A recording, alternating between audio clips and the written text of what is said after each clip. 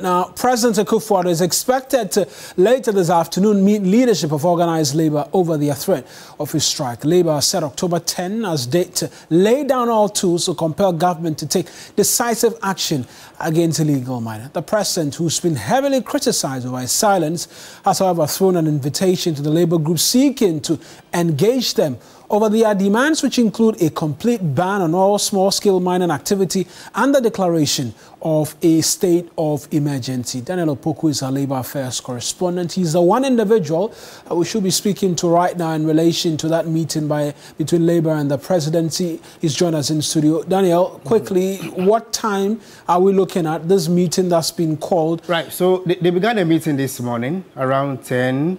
And it spanned up to 11:50, where they were able to conclude the meeting. And in the meeting this morning, actually, we had the Secretary General of TUC, who is also the spokesperson of Organised Labour, Mr. Joshua Ansah, being part of the meeting as a leader of the delegation. Also have his deputy, Dr. Kwabranya. Then you have other host of general secretaries who joined his Secretary General to be with the president to discuss the issues about the petition that they have presented.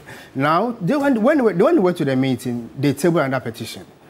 President should ban the small-scale mining and also illegal mining, and all activities on the mining front should be brought to a halt. These are the issues that they have tabled before the president, and my understanding is that it's something that the president is likely to consider, where he has requested for some time for him to be able to look at that one. Let's not forget that we have up to next week, Thursday, to prevent an impending nationwide strike.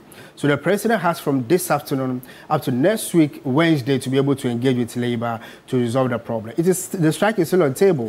That the leadership of Organised Labour, right after meeting the president, may by close of data today or tomorrow, should be able to meet the entire membership and communicate to them what the president has said. They're also expecting a concrete, firm information from the president by close of day today, indicating the next move that the president would want to do before next week, Thursday. And so the meeting has happened. The president has asked Labour for a lot more time. Labour has included an additional request, which is a complete cessation of mining. Does it include the big mining firms, or this has mainly to do with just small-scale mining activities in the country? Now, when we read the content of Organised Labour statement, it talks about ban all small-scale mining activities and also illegal mining activities. That is exactly what has been captured in the statement, and that's exactly what has been tabled to the president. So that's based on that, that's what the president is looking at, and he has to even solve the problem.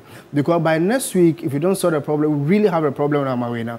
We are talking about over 700,000 people going on nationwide strike. Public sector workers, just for the public sector. Private sector could come in at some point. Exactly. And also we have those for the private sector being led by the Industrial and Commercial Workers Union. A chunk of their members are in the private formal. One of the private formal, for instance, like TV3 people who come here, and also those in the informal economy or are likely to join in this whole strike and order. So if government does not step in immediately, if the president does not act for them, obviously you have a problem. I see the president giving a firm conclusion by close of day today. So going forward, from where I sit, I don't anticipate the strike happening. Once you meet the president, one, it betrays good faith. When you embark on a strike, means that you don't respect what the president told you. So I see the president being able to resolve the problem. National Labour Commission has also stepped in. They are also likely to meet the leadership of Organised Labour, especially when they invoked the strike bait or the strike mandate of the LNLC. And let's also step in, and by close of this week, hopefully early parts of next week, we should have a resolution to the matter. And so Labour was satisfied with the meeting with the president and the assurances that the president provided to them today? Well, the leadership who went there appear satisfied. But when you come and brief your constituents, what they tell you will be the direction you have to take. Now they may have to meet the entire constituents to be able to convince them exactly what the president has told them. Then they'll know the next line of action. Some of the questions that we anticipate being asked by their members has to do with, for instance, they said the issue about the DDEP, where they had to meet the president and it is anything concrete, the sale of the Senate agreement, the same problem. And now they have seen the president for the third time within the space of just about close elections. They have seen the president on this particular matter.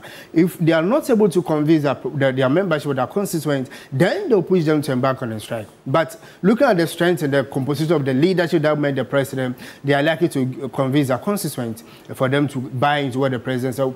And the moment they're able to do that, then they'll be timelines as to when this particular position should be implemented. Right then, Daniel, thank you very much.